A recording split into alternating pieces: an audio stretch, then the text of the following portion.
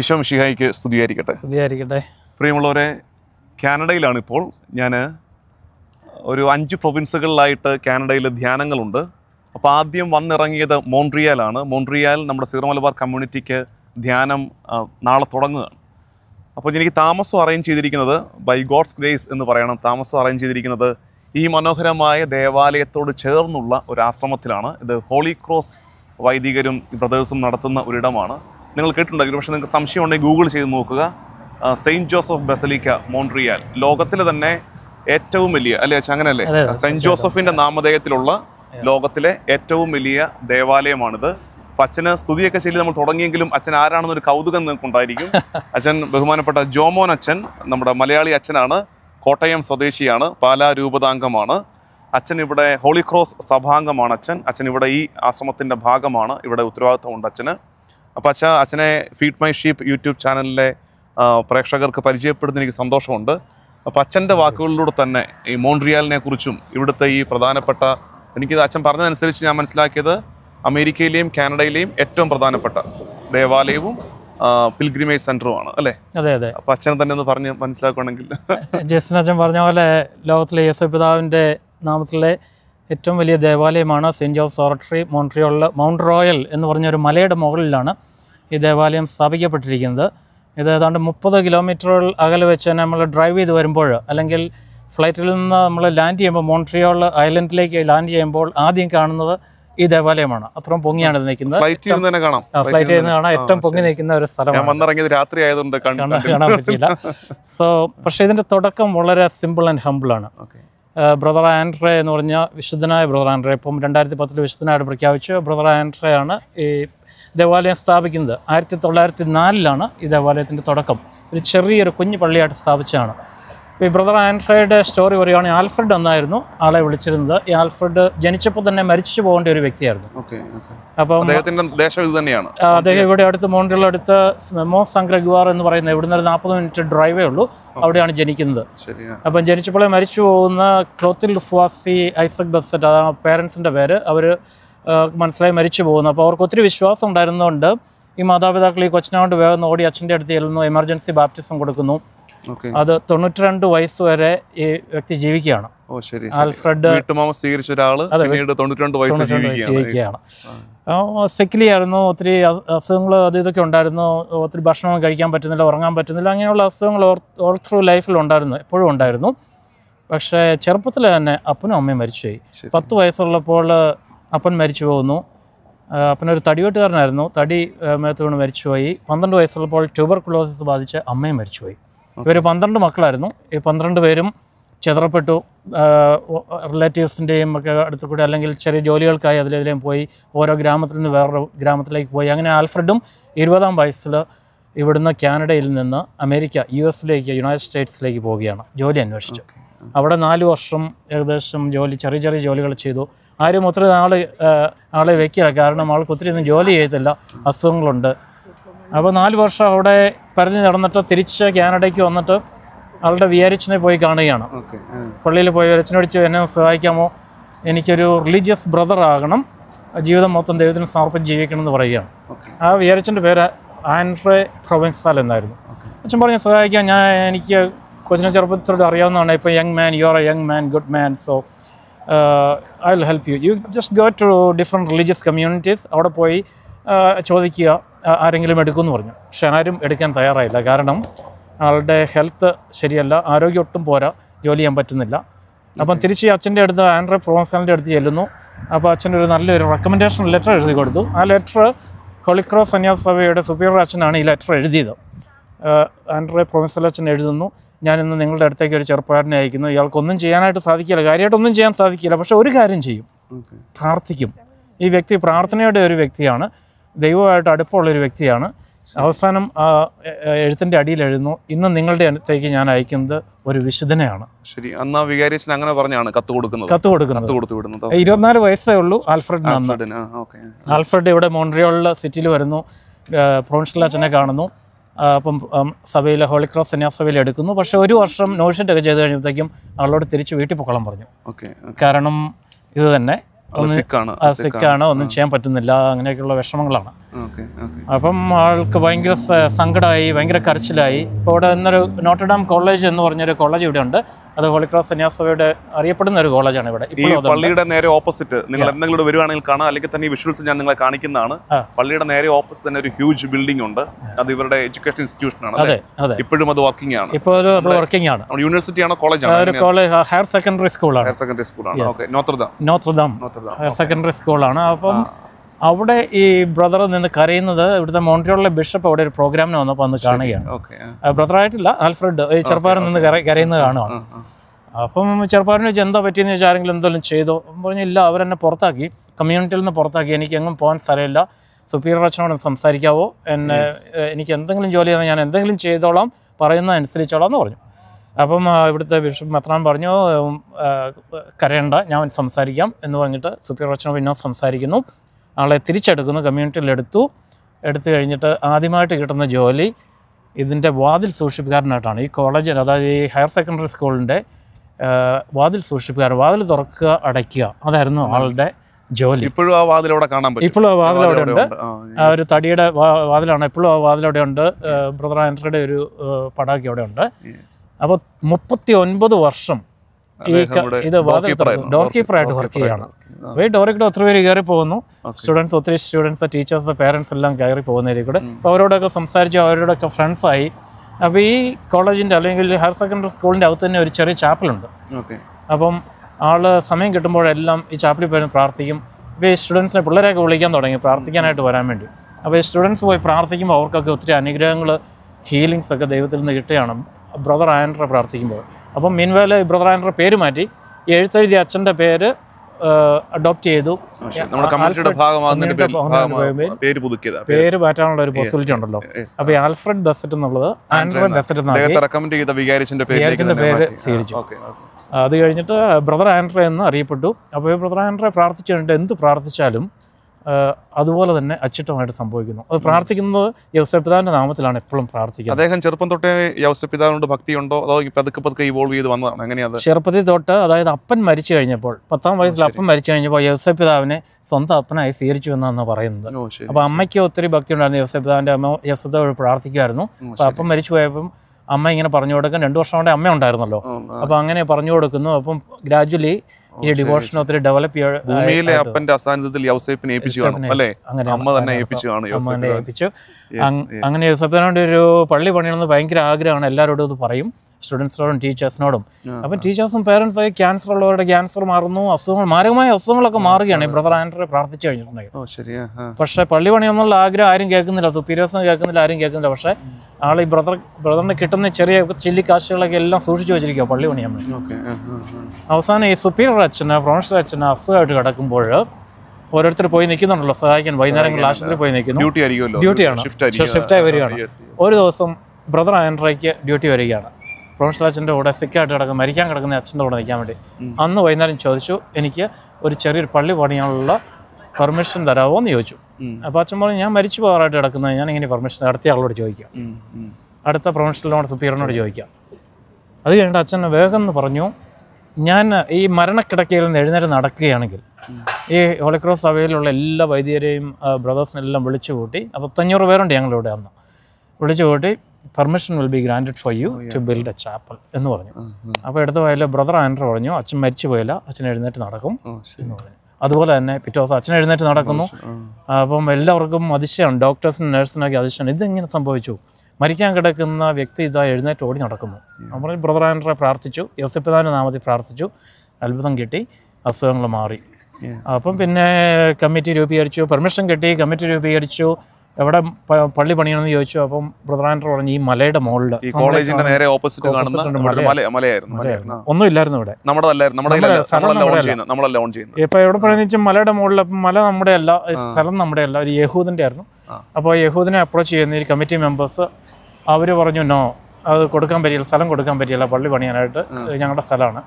Brother ആൻഡ്രയുടെ എന്താ ചെയ്യേണ്ടത്, ഇവിടെ പറ്റിയില്ല, വേറെ എവിടെയെങ്കിലും പണിയാന്ന് പറഞ്ഞു. ബ്രദർ ആൻഡ്ര പറഞ്ഞു, കുഴപ്പമില്ല, യൗസപിതാവിന് അവിടെ ഒരു പള്ളി വേണമെങ്കിൽ യൗസപിതാവ് തന്നെ അവിടെ ഒരു പള്ളി പണിയും എന്ന് പറഞ്ഞു. എന്ന് പറഞ്ഞിട്ട് സപ്പർ കഴിഞ്ഞ് മലയുടെ മുകളിൽ നടക്കാൻ വന്ന് യൗസപിതാവിൻ്റെ ഒരു ചെറിയ മെഡൽ ആളുടെ പോക്കറ്റിൽ നിന്ന് എടുത്ത് മലയുടെ മുകളിലേക്ക് എറിഞ്ഞു. കുറച്ച് ദിവസങ്ങൾ കഴിഞ്ഞപ്പോൾ ഈ യഹൂദൻ ബ്രദർ ആൻഡ്രെ അടുത്തേക്ക് വരികയാണ്.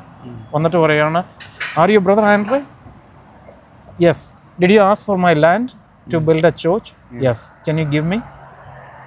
തരാം എന്ന് പറയും. ചെറിയൊരു വിലയ്ക്ക് ഈ മല മൊത്തം 500 ഏക്കർ സ്ഥലം ഈ കമ്മ്യൂണിറ്റിക്ക് കൊടുക്കുകയാണ്. ഹോളി ക്രോസ് കമ്മ്യൂണിറ്റിക്ക് കൊടുക്കുന്നു. ബ്രദർ ആൻഡ്രയുടെ സുഹൃത്തുക്കളെല്ലാം കൂടി ചെറിയൊരു ചാപ്പൽ, 10-20 പേർക്ക് ഇരിക്കാവുന്ന ചെറിയ ചാപ്പൽ, ഒരു പള്ളി ഇതിൻ്റെ മുകളിൽ സ്ഥാപിച്ചു. നമ്മളിപ്പോൾ കേട്ടത് അച്ഛൻ പറഞ്ഞു വന്നത് നോർത്ത് അമേരിക്കയിൽ തന്നെ ഏറ്റവും പ്രധാനപ്പെട്ട തീർത്ഥാടന കേന്ദ്രമായ മോൺട്രിയാൽ സെയിൻറ്റ് ജോസഫ് ബസലിക്കയുടെ പിന്നിലുള്ള സ്റ്റോറിയാണ്, അതിന്റെ ഒറിജിനേഷൻ അല്ലേ, തുടങ്ങി വന്നതിന്റെ. അത് ബ്രദർ ആൻഡ്രെ എന്ന ക്യാരക്ടറിനെ കുറിച്ചാണ്. അദ്ദേഹത്തിന്റെ പിറവി, അദ്ദേഹത്തിന് എങ്ങനെയാണ് ഇങ്ങനെ ഈ കമ്മ്യൂണിറ്റിയിലേക്ക് പ്രവേശനം ലഭിച്ചത്, ഈ സെയിൻറ്റ് ജോസഫിനോടുള്ള ഭക്തി, അതിനുശേഷം ഇങ്ങനെ ഒരു ദേവാലയം പണിയാൻ അനുവാദം സുപ്പീരിയറിൽ നിന്ന് കിട്ടുന്നത്, അതിനുവേണ്ടി അദ്ദേഹം കളക്ഷൻ എടുക്കുന്നത്, ആദ്യത്തെ ചാപ്പൽ പണിയുന്നത്. ഇന്നും എനിക്ക് തോന്നുന്നത് ലക്ഷക്കണക്കിന് തീർത്ഥാടകർ വന്നുകൊണ്ടിരിക്കുന്ന സ്ഥലമാണ് അല്ലേ? ലക്ഷക്കണക്കിന് തീർത്ഥാടകർ എല്ലാ വർഷവും വന്നുകൊണ്ടിരിക്കുന്ന ഒരു സ്ഥലമാണ് സെയിൻറ്റ് ജോസഫ് ഓറട്ടറി. ഏറ്റവും കൂടുതൽ തീർത്ഥാടകർ ഇവിടെ നോർത്ത് അമേരിക്കയിൽ വരുന്നത് സെയിൻറ്റ് ജോസഫ് ഓറട്ടറിയിലാണ്. നിങ്ങളിപ്പോൾ കാണുമ്പോൾ തന്നെ ആൾക്കാർ ഇങ്ങനെ വന്നുകൊണ്ടേ ഇരിക്കുകയാണ്, ഇങ്ങനെ മൂവിംഗ് ആണ് ആൾക്കാർ. ഈ ലേറ്റ് ടൈമിലും ആൾക്കാർ വന്നുകൊണ്ടിരിക്കുന്നതാണ് കാണുന്നത്. ഇനി അച്ഛാ പിന്നീട് അതിന്റെ വളർച്ച എങ്ങനെയായിരുന്നു? 1904 ചെറിയ പള്ളി പണിയുന്നു. അപ്പം ബ്രദർ ആൻഡ്രയ്ക്ക് രണ്ടാമത്തെ ജോലി കിട്ടുകയാണ്. ഈ ഡോർ കീപ്പർ എന്ന ജോലിയിൽ നിന്ന് പള്ളിയുടെ ഗാർഡിയനായിട്ട് മാറ്റം കിട്ടി, ഷിഫ്റ്റ് ചെയ്തു, അങ്ങോട്ട് അപ്പോയിന്റ് ചെയ്ത് ഇനി പള്ളിയിൽ അവിടെ ഒരു മുറിയുണ്ട്. ഈ ചെറിയ പള്ളിയുടെ 20 പേർക്ക് ഇരിക്കാവുന്ന പള്ളിയുടെ മുകളിൽ ബ്രദർ ആൻഡ്രയ്ക്ക് വേണ്ടി താമസിക്കാൻ ഒരു മുറിയുമുണ്ട്. അപ്പൊ അങ്ങോട്ട് ഇപ്പോഴും നമ്മൾ കാണുന്ന പള്ളിയും മേളത്തെ മുറിയും അല്ലേ ഇപ്പോഴും അവിടെ ഉണ്ട്. അച്ഛൻ എന്നെ രാവിലെ ഇതെല്ലാം കൊണ്ടുപോയി കാണിച്ചു. അപ്പോൾ നിങ്ങളും കൂടെ ഒന്ന് കാണാൻ വേണ്ടിയിട്ടാണ് നമ്മളിത് പറയുന്നത്. അപ്പോൾ വിഷ്വൽസ് ഇതിന്റെ കൂടെ തന്നെ നിങ്ങൾ കണ്ടു പോകും. പിന്നെ അപ്പം അവിടെ ആ പള്ളിയിലേക്ക് മാറാൻ പറയുന്നു. അപ്പോൾ ബ്രദർ പറഞ്ഞു, എനിക്കൊരു അച്ഛനെ കൂടുതൽ തരണം, കാരണം വിശുദ്ധ കുർബാന എല്ലാ ദിവസവും എനിക്ക് സ്വീകരിക്കണം, ഈശോയെ സ്വീകരിക്കണം, എന്നെ കാണാൻ വരുന്ന പ്രാർത്ഥിക്കാൻ വരുന്ന എല്ലാവർക്കും വിശുദ്ധ കുർബാന കൊടുക്കണം എന്ന് പറഞ്ഞു. അപ്പോൾ ഒരു അച്ഛനെ ചോദിച്ചു. അപ്പം അച്ഛന്മാരും ഇല്ല. സുപ്പീരിയർ അച്ഛൻ പറഞ്ഞു, എല്ലാ അച്ഛന്മാരും അവൈലബിൾ അല്ല, എല്ലാവർക്കും പള്ളികളുണ്ട്, എല്ലാവരും ബിസിയാണ്, ആരുമില്ല. ബ്രദർ തന്നെ പൊക്കോ, എല്ലാവരും സ്വീകരിച്ചു, പ്രാർത്ഥിച്ചു. അപ്പം ബ്രദർ പറഞ്ഞു, ഞാൻ പോയല്ല, ഒരു അച്ഛനും കൂടെ വേണം, ഈശോയാണ് അത്ഭുത പ്രവർത്തനങ്ങൾ നടത്തുന്നത്, ഞാനല്ല, ഞാൻ യോസേപ്പിതാവിന്റെ നാമത്തിൽ പ്രാർത്ഥിക്കുന്നു, ഈശോയാണ് മിറക്കിൾസ് എല്ലാം. അദ്ദേഹത്തിന്റെ ഈ സെയിന്റ് ജോസഫ് ഡിവോഷൻ ഈശോയിലേക്ക് തന്നെ ഡയറക്റ്റ് ചെയ്യുന്നതായിരുന്നു എപ്പോഴും അല്ലേ? വളരെ ക്ലാരിറ്റി ഉണ്ടായിരുന്നു ആ കാര്യം. 100%. അപ്പൊ എല്ലാവരും ദൈവത്തിലേക്ക്, ഈശോയിലേക്ക് ഓടുന്നത്. ആരാധനയിൽ പോവുക, ഈശോയെ വിശുദ്ധ കുർബാനയിൽ സ്വീകരിക്കുക, അത് കഴിഞ്ഞ് എന്റെ അടുത്തേക്ക് വരിക, ഞാൻ പ്രാർത്ഥിക്കാം, യോസേപ്പിതാവിന്റെ നാമത്തിൽ പ്രാർത്ഥിക്കുന്നു, അപ്പൊ അത്ഭുതങ്ങൾ നടക്കുന്നു. അപ്പം സുപ്പീരിയർ അച്ഛൻ പറഞ്ഞു, ഓക്കെ, ഒരു അച്ഛനെ തരാം, പക്ഷെ അച്ഛനൊരു പ്രശ്നമുണ്ട്, അച്ഛന് കണ്ണ് കാണത്തില്ല. കണ്ണ് കാണത്തില്ലാത്ത അച്ഛനാണ്, അച്ഛന് വായിക്കത്തില്ല, ബൈബിള് വായിക്കത്തില്ല, കുർബാന ചെല്ലത്തില്ല. ഇല്ല, ചോദിച്ചില്ല. അപ്പം ബ്രദർ ആൻഡ്രെ പറഞ്ഞു, ഓക്കെ, കണ്ണ് കാണാത്ത അച്ഛൻ മതി, എനിക്ക് കണ്ണ് കാണാത്ത അച്ഛൻ മതി, അച്ഛനെ കിട്ടിയാൽ മതി. അപ്പോൾ ഈ കണ്ണ് കാണാത്ത അച്ഛനോട് ബ്രദർ ആൻഡ്രെ അത് കഴിഞ്ഞിട്ട് പറയണം, അച്ഛനെ നാളെ വന്ന് കുർബാന ചെല്ലണം. അച്ഛൻ പറഞ്ഞു, എനിക്ക് കുർബാന ചെല്ലാൻ പറ്റില്ല, എനിക്ക് കണ്ണ് കാണത്തില്ല. സുപ്പീരിയർ അത് പറഞ്ഞു കാണുമല്ലോ, ഞാൻ പ്രാർത്ഥിക്കാം, ആർക്ക് വേണ്ടി വേണമെങ്കിലും പ്രാർത്ഥിക്കാൻ പറഞ്ഞാൽ മതി എന്ന് പറയും. ഇല്ല, അച്ഛൻ കുർബാന ചെല്ലും എന്ന് ഈ ബ്രദർ ആൻഡ്രെ അച്ഛനോട് പറയുന്നു. പിറ്റേ ദിവസം അച്ഛൻ്റെ കണ്ണിന് കാഴ്ച തിരിച്ചു കിട്ടും. അച്ഛനെ ഇവിടെ കുർബാന ചെല്ലാൻ തുടങ്ങി.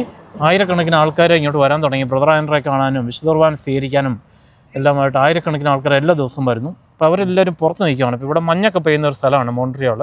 ഒരു 3-4 മാസത്തേക്ക് തണുപ്പൊക്കെ ഉണ്ട്. ഡിസംബർ തൊട്ട് ഒരു ഫെബ്രുവരി മാർച്ചിലൊക്കെ വരെ തണുപ്പുണ്ട്. അതുകൊണ്ട് ആൾക്കാർ പുറത്ത് നിൽക്കുന്ന ആയിരക്കണക്കിന് ആൾക്കാർ കുർബാനയ്ക്ക് ബ്രദർ ആൻഡ്രെ സൈഡിൽ നിന്ന് പ്രാർത്ഥിക്കുന്നു. അപ്പോൾ അവർ ഒരു വലിയ പള്ളി പണിയണമെന്ന് ഈ പിൽഗ്രിംസ് തീർത്ഥാടകരും വരുന്നവരെല്ലാം ചോദിക്കാൻ തുടങ്ങി. അപ്പോൾ അവരുടെ ആ ഒരു ആഗ്രഹം പ്രമാണിച്ച് അവർ കോൺട്രിബ്യൂട്ട് ചെയ്ത് പൈസ കൊടുത്തു. അങ്ങനെയാണ് ഈ പള്ളിയുടെ തുടക്കം. 1917 താഴത്തെ ഒരു ക്രിപ്റ്റ് പള്ളി എന്ന് പറഞ്ഞാൽ 1000 പേർക്ക് വേണ്ടി ഒരു പള്ളി പണിയുന്നു. അത് കഴിഞ്ഞിട്ട് അത് മുന്നോട്ട് പോയി വലിയ ബസലിക്കയായി 10,000 പേർക്ക് നിൽക്കാവുന്ന ഒരു ബസലിക്ക. വലിയ ബസലിക്കയിൽ 10,000 പേർക്ക് നിൽക്കാം, പരിശുദ്ധ കുർബാന കൂടാ. അത്രയും പേർക്ക് അന്ന് പണിതപ്പം 10,000 പേർക്ക് നിന്നായിരുന്നു. ഇപ്പൊ അത് ഇപ്പം സീറ്റിംഗ് അറേഞ്ച് ചെയ്തു. അപ്പം നിൽക്കാൻ അലൗഡ് അല്ല, പ്രൊവിഷൻ അല്ല. അപ്പം നിൽക്കാം, സൈഡിലൊക്കെ നിൽക്കാം, എങ്കിലും അലൗഡ് അല്ല. 2,300 പേർക്ക് ബസലിക്ക പള്ളിക്കകത്ത് ഇരിക്കാം, 1000 പേർക്ക് താഴെ ഇരിക്കാം. അപ്പൊ ഒരു 3,300 പേർക്ക് 3,200 പേർക്ക് ഒറ്റ ടൈം സൈമിൾട്ടേനിയസ് ആയിട്ട് കുർബാനകളിൽ അറ്റൻഡ് ചെയ്യാനുള്ള. പിന്നെ ഈ പള്ളിക്കകത്ത് തന്നെ ഒരു 15 ചെറിയ ഓൾട്ടറുകളുണ്ട്.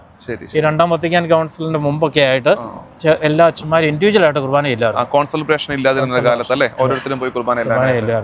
ഇതൊരു വലിയ ഹ്യൂജ് ഒരു 10 നില കെട്ടിടമാണ്.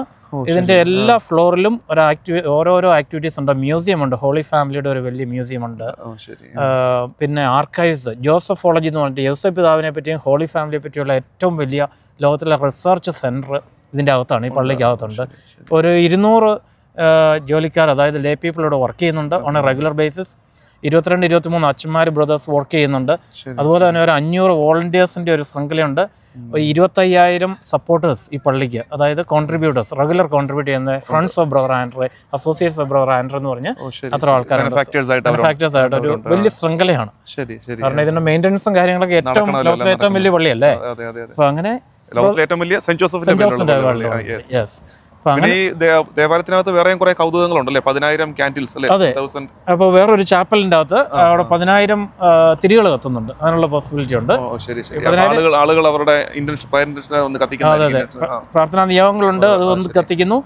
അപ്പം പല പല നിയോഗങ്ങൾക്കുള്ള ഐക്കൺസ്, യോസഫ് പിതാവിന്റെ ഐക്കൺസ് ഉണ്ട്. പിന്നെ ബ്രദർ ആൻഡ്രയുടെ ടൂംബ് അവിടെ ഉണ്ട്. ഈ പള്ളിക്കകത്ത് തന്നെ ബ്രദർ ആൻഡ്രയുടെ ഹൃദയം എടുത്തിട്ട് എക്സ്പോസ് ചെയ്ത് വെച്ചിട്ടുണ്ട്. അതെ, ഹൃദയം സൂക്ഷിച്ച് പ്രിസർവ് ചെയ്ത് വെച്ചിരിക്കുക. അപ്പോൾ അത് നമുക്ക് കാണാം, ഹൃദയം കാണാം, വെനറേറ്റ് ചെയ്യാനുള്ള പോസിബിലിറ്റി, പ്രാർത്ഥിക്കാനുള്ള സൗകര്യമുണ്ട്. അപ്പോൾ അതേപ്പറ്റി പറഞ്ഞു, ഹൃദയത്തെ പറ്റി പറയുമ്പോൾ ഞാൻ ഓർത്ത് ഈ ഹൃദയം, ഈ ബ്രദർ ആൻഡ്രയുടെ ഹൃദയം ഇവിടുന്ന് മോഷിച്ചുകൊണ്ട് പോയി. കള്ളം കയറി പള്ളിക്കകത്ത് ഒരു സമയത്ത്, കുറച്ച് വർഷങ്ങൾ മുമ്പ്. ആരോ ഇത് മോഷിച്ചുകൊണ്ട് പോയിട്ട് ആൾ വിളിച്ചു, കള്ളൻ പള്ളിയിലേക്ക് വിളിച്ച് ഫോൺ വിളിച്ച് പറഞ്ഞു, ഞാനാണ് ഹൃദയം മോഷിച്ചുകൊണ്ട് പോയത്, ബ്രദർ ആൻഡ്രയുടെ ഹൃദയം തിരിച്ചു വേണമെങ്കിൽ $1 മില്യൺ കൊടുക്കണം എന്ന് പറഞ്ഞു. അവൻ പള്ളി നാശം പറഞ്ഞോ പൈസ ഒന്നും തരാൻ പറ്റിയില്ല, അങ്ങനെ പറഞ്ഞ് ആൾ ഫോൺ കട്ട് ചെയ്തു. ഒരു കുറച്ച് ദിവസങ്ങൾ കഴിഞ്ഞപ്പോൾ രണ്ടാമതും വിളിച്ച് കള്ളൻ വിളിച്ചിട്ട് പറയുകയാണ്, എൻ്റെ ഹൃദയം ഭയങ്കരമായിട്ട് വേദനിക്കുന്നു, my heart is ഏക്കിങ്, I might dye of heart attack, ഞാൻ ഹൃദയാഘാതം വന്ന് മരിച്ചു പോവും, ഞാൻ ഈ ബ്രദർ ആൻഡ്രയുടെ ഹൃദയം ഡൗൺ ടൗൺ മോൺട്രിയലിൽ ഒരു റെയിൽവേ സ്റ്റേഷനിൽ വെക്കാൻ പോകണം, അവിടെ വന്നിട്ട് ഇത് എടുത്തുകൊണ്ട് തിരിച്ചു കൊണ്ടുപോയി പള്ളിയിൽ തന്നെ വെക്കണം എന്ന് പറയുകയാണ്. അപ്പം അത് കഴിഞ്ഞിട്ട് എന്നിട്ട് ആൾ പറഞ്ഞു, എനിക്ക് വേണ്ടി പ്രാർത്ഥിക്കണം, അച്ഛന്മാരോട് എനിക്ക് പ്രാർത്ഥിക്കാൻ പറയണം, ബ്രദർ ആൻഡ്രോട് എനിക്ക് വേണ്ടി പ്രാർത്ഥിക്കാൻ പറഞ്ഞു, ഞാൻ മരിച്ചു പോകാതിരിക്കാൻ പ്രാർത്ഥിക്കാൻ വേണ്ടി പറയണം എന്ന് പറഞ്ഞു. കള്ളന്റെ മാനസാന്തരം. അപ്പോൾ നമ്മൾ ചെന്ന് നോക്കുന്നു, അവിടെ ചെന്ന് നോക്കിയപ്പോഴത്തേക്ക് റെയിൽവേ സ്റ്റേഷനിലെ ഹൃദയം വെച്ചിരിക്കുക, അബാൻഡൻഡ് ആയിട്ട് വെച്ചിരിക്കുകയാണ്. അവിടുന്ന് എടുത്തോട് തിരിച്ചു വരുന്നു, റീകോൺസെക്രേറ്റ്. അതെ, പ്രിസർവ് ചെയ്ത് പക്ഷേ തുറന്നു വെച്ചിരിക്കുകയായിരുന്നു, ഗ്രില്ലിട്ടിട്ടില്ലായിരുന്നു. ഇപ്പൊ അത് ഗ്രില്ലിട്ട് പൂട്ടിയിരിക്കുകയാണ്, നമുക്ക് കാണാമെങ്കിലും ഗ്ലാസ് ഹൗസിൽ കൂടെ കാണാം. അപ്പോൾ അത് കഴിഞ്ഞ് എടുത്തുകൊണ്ട് വന്ന് വെച്ചു, കോൺസെൻട്രേറ്റ് ചെയ്തു. കുറച്ച് നാൾ കഴിഞ്ഞപ്പോൾ ഈ കള്ളൻ പിന്നെ തിരിച്ചു വിളിച്ചു, 3ാമത്തെ പ്രാവശ്യം തിരിച്ചു വിളിച്ചിട്ട് പറഞ്ഞു, പുള്ളിയുടെ ഹൃദയത്തിന്റെ വേദനയൊക്കെ പോയി, കംപ്ലീറ്റ്ലി ഓൾ റൈറ്റ് ആയി, ഇപ്പം പള്ളിയിൽ എല്ലാ ദിവസവും വരുന്നുണ്ടെന്നൊക്കെ പറഞ്ഞിട്ട് പുള്ളി വേറൊരു മെസ്സേജ് ഇങ്ങനെ പറയുകയാണ്. പിന്നെ ഒത്തിരി ഊന്നുവടികൾ കാണാം അല്ലേ? ഒത്തിരി ഊന്നുവടികൾ ഈ പോകുന്ന വഴിക്കൊക്കെ ഇങ്ങനെ ആൾക്കാർ കൊണ്ടുപോയി. അത് അതിന്റെ ഊന്നുവടികൾ ആൾക്കാർക്ക് ഹീലിംഗ്, രോഗശാന്തി കിട്ടിയവരാണ്. പലതരത്തിലുള്ള രോഗശാന്തി ഇവിടെ കിട്ടുന്നത്. ഭയങ്കര അച്ചിട്ടാണ് ഇവിടെ വന്ന് പ്രാർത്ഥിച്ചിട്ട് പോകുന്നവർ. ഇപ്പം അസുഖമുള്ളവർ, ക്യാൻസർ ഉള്ളവർ, എഴുന്നേറ്റ് നടക്കത്തില്ലാത്തവർ, മുട്ടിന് വേദനയുള്ളവർ, പുറത്തിന് വേദനയുള്ളവർ, പിന്നെ സ്റ്റുഡൻസിന് പഠിക്കാൻ പറ്റുന്നില്ലാത്തവർ, അല്ലെങ്കിൽ കല്യാണം കഴിഞ്ഞിട്ട് മക്കളുണ്ടാകാത്തവർ, ഇവരെല്ലാവരും വന്ന് ഇവിടെ വന്ന് ഓരോ പ്രാർത്ഥനാ നിയമം വെച്ചിട്ട് പ്രാർത്ഥിച്ചിട്ട് പോകുന്നു.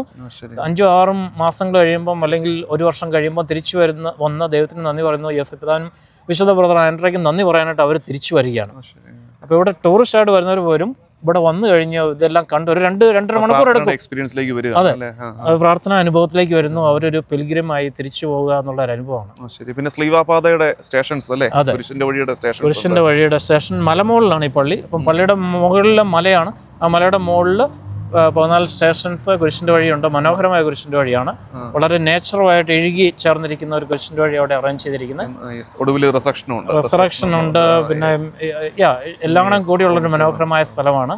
ഈ ബ്രദർ ആൻഡ്രോ മരിക്കുന്നത് 1937 അതെ, അതാണ് ഞാൻ അച്ഛൻ പറഞ്ഞപ്പോൾ ഞാൻ ശ്രദ്ധിച്ചൊരു കാര്യമാണ്. ഒരു പഴയ സ്റ്റോറി അല്ല, ഒരു ഗ്ലോറിഫൈഡ് സ്റ്റോറി അല്ല. നമുക്കിപ്പോ അച്ഛൻ എനിക്ക് പറഞ്ഞ ഉദാഹരണമാണ്. നമുക്കിപ്പോൾ കേരളത്തിലെ നമുക്ക് ക്രിസ്ത്യാനികൾക്ക് അൽഫോൻസാമ പോലെയോ ചാവറയച്ചനോ പോലെയൊക്കെ നമ്മുടെ സമീപകാലത്ത് ജീവിച്ച കാനഡയുടെ സ്വന്തം വിശുദ്ധൻ എന്ന് പറയാവുന്ന ആളാണ് ഈ സെയിന്റ് ആൻഡ്രെ.